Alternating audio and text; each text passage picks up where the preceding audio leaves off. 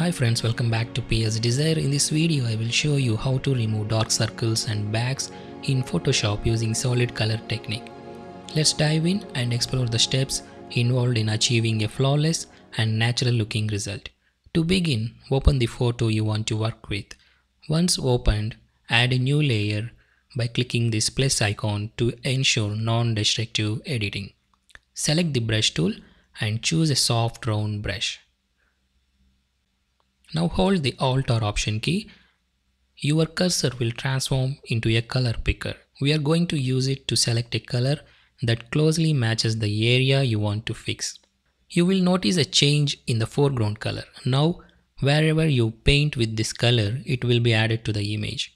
Before you start painting, adjust the brush size to ensure it's soft and large enough to cover the targeted area effectively.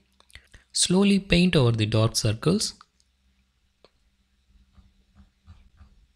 Let me undo this. I want to lower the brush opacity and flow. Anywhere around 50% is okay. The trick here is it's essential not to lift your mouse or stylus until you have covered the entire under eye area you want to retouch. By maintaining contact with the brush, the sample color applies consistently, resulting in a smooth transition. Only lift the brush once you have completed the retouching process. Once you are done painting, double click on the layer to open the blending options. Keep an eye on the preview while you proceed. Now go to underlying layer, hold the Alt or Option key and move the half of the triangle towards the right side to blend it with the original image. If the effect appears too intense, don't worry, you can always adjust the opacity to your liking, making it look more natural. For now, I keep it at 100% and we can change it later for optimal results. Now let's focus on removing bags or wrinkles under the eye. To do this, add another new layer. Select the healing brush tool from the toolbar and ensure that the sample all layers option is checked. With the new layer ready, it's time to retouch the under eye areas. The key to achieving great results is to sample the texture of the nearby area under the eyes. Press and hold the Alt or Option key on your keyboard and click on an area just below the eye bag you wish to remove. This action samples the texture and color from that area. Similar to the previous step, keep painting without lifting your mouse or stylus until you have covered the entire under eye area you want to retouch. By maintaining contact, Photoshop analyzes the sampled area and applies it consistently, which results in a seamless blend. Only lift the brush once you have completed the retouching process.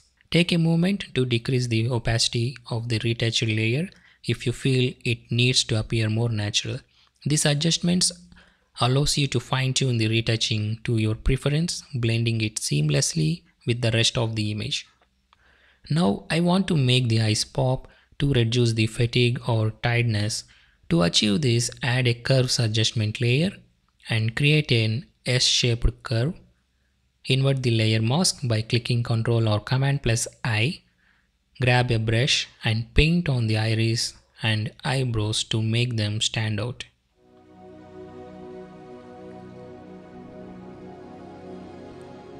Looking good? Now let's lower the intensity of the color a bit. Double click on the layer icon to open the blending options.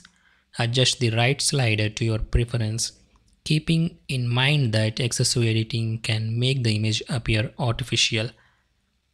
Find the right balance that makes the enhancement look natural and pleasing to the eye. Once you are satisfied with the adjustments, click OK to apply the changes. That's it. Here is before and after. This technique is particularly useful for those who have limited time and seek efficient ways to enhance their portraits. By following these instructions, you will be able to achieve professional quality results without the need for extensive editing. I hope you enjoyed this video. Thanks for watching. If you want to see more Photoshop tips, tricks and techniques, don't forget to subscribe and also hit the bell to get notifications from my channel. Please consider to become channel member for direct downloads and also support me on Patreon. And that's it for this video guys. See you in my next video. Take care. Happy editing.